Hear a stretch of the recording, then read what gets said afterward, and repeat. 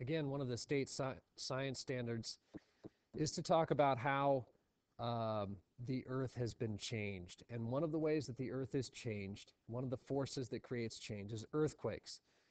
This map of the earth here shows you some of the largest earthquakes that occurred in the last 50 years on this planet. You can see some very distinctive patterns in this.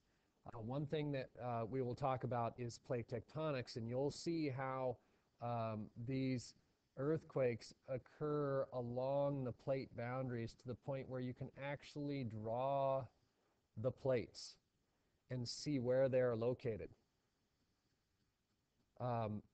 Also, this being the Pacific Ocean, this is the Pacific Ring of Fire. So lots of earthquakes occur around that area due to a large amount of plate movement that occurs around the Pacific Ocean.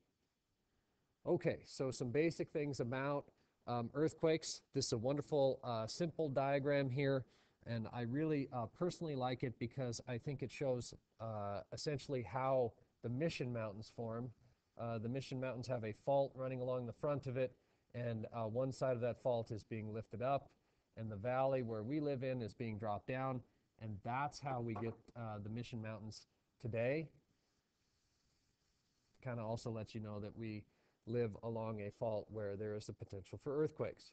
Now, some basic things you need to know about earthquakes. Earthquakes are a buildup of pressure along a fault line. We have pressure because we have one side of the fault trying to move one way and another side moving the other way, and they're uneven and they're jagged and they catch and they build up all of this stress. It's like a rubber band stretching, and you can only stretch the rubber band so far, and eventually it will break, releasing that energy, and that's in the form of an earthquake. Now, where that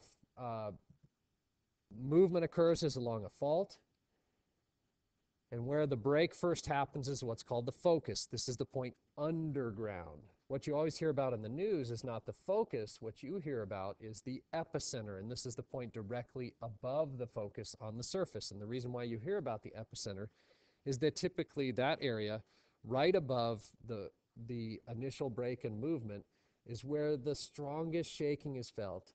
And if the strongest shaking is felt there, it's also where the most damage occurs.